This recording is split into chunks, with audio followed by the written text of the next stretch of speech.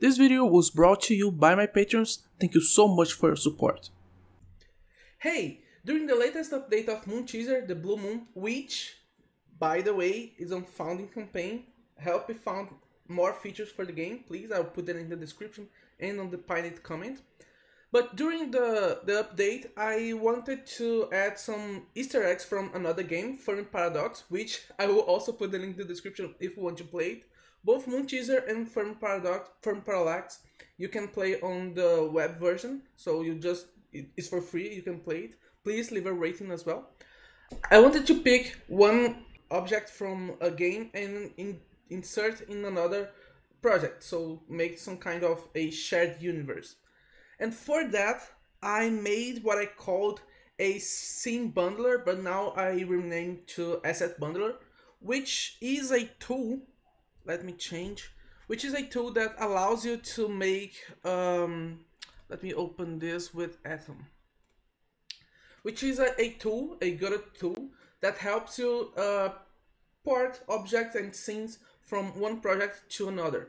So essentially, it basically just copy the scene. It makes a bundle folder and picks every dependency and throw and copy the dependencies to that folder. Let me show how this works. I almost forgot about that. 70% of you are not subscribed. I don't know how this video actually reached you, but if YouTube recommended it to you, maybe you enjoy game development. If that's the case, please consider subscribing to this channel right now. Don't leave this to later. Subscribe now. If you don't enjoy it, you can unsubscribe later. And also, if you enjoy game development, consider subscribing. Join our community on Discord. I'll put the link in the description as well. There we talk all day long about game development. I will give you support. We'll talk about business, project management, everything related to game development. So that's it. Let's go back to the video. So I want to port the Paradox boss, which is the boss of Fermi Parallax, to Moon Teaser to make like a Easter egg on this scene here, where the mouse is supposed to be traveling the universe, searching for another moon. So I want the boss to be right on the background, like chasing, hiding somewhere there. So for that, I developed this tool. And everything that I need to do is to go to this tools. Oh, I will put the link in the description for the GitHub repository of these tools. So I think that you don't know about that, but I have a repository for tools, plugins, and useful utility nodes that I developed with time. So I put them there. There are some other, especially plugins that help us develop games more quickly. I think that I will talk more about those plugins in the next videos. So everything that you have to do is to copy this to your project folder. So let me open this, open in File Manager. Let me change to this view, make sure that I'm on the second view. So I copied the asset bundler to the game root node. Here it is, asset bundler, and back in Godot, I will open this script, asset bundler. This is how it looks. It is quite complex by the moment. At the moment, I still have to refactor it a bit just so it's more readable and maintainable. But with this script opened in the file editor, in the text editor, I will open the Paradox scene showing file system, and what you must ensure is that you are with the scene selected like this. So make sure that this is selected here. I will actually take rid of my preface just so you can see this. So on the file system, you have to ensure that you have this selected, because it will take the selection path here, get editor interface, get selected path. And you will click on file and run this script.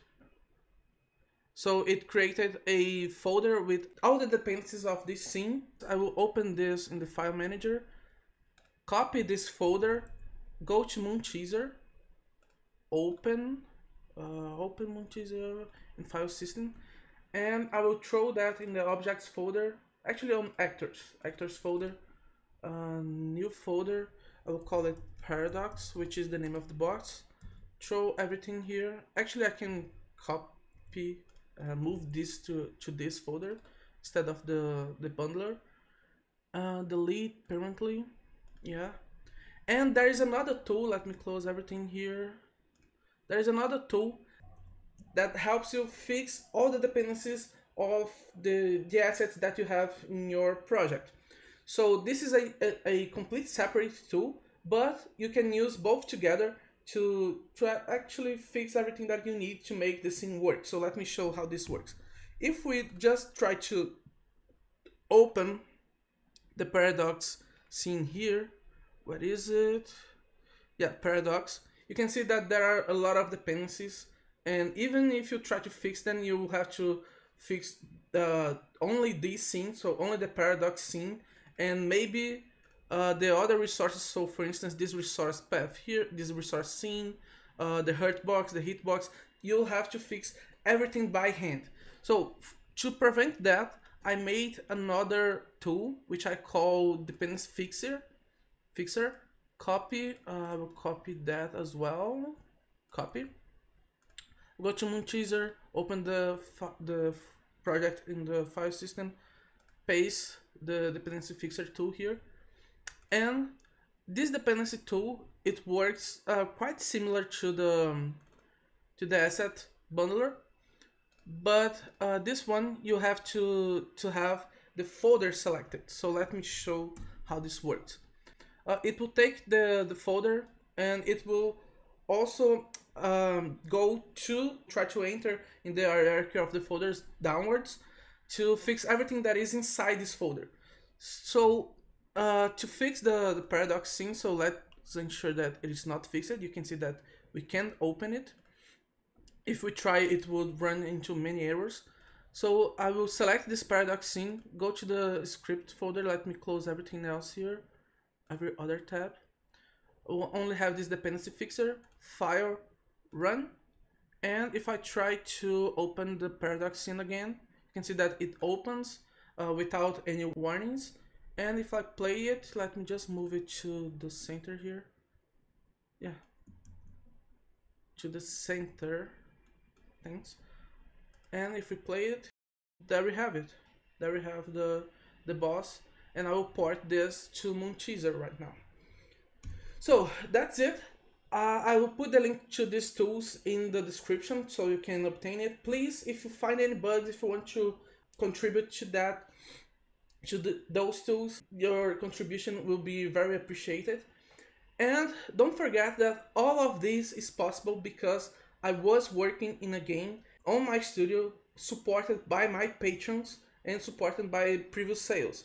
Consider making a donation or consider becoming a patron. I'll put the link in the description. The link is on the end screen as well, so that I can work on more stuff like this, so I can make your life easier because I can apply the resources from patronage, from donations, from sales, everything into this studio.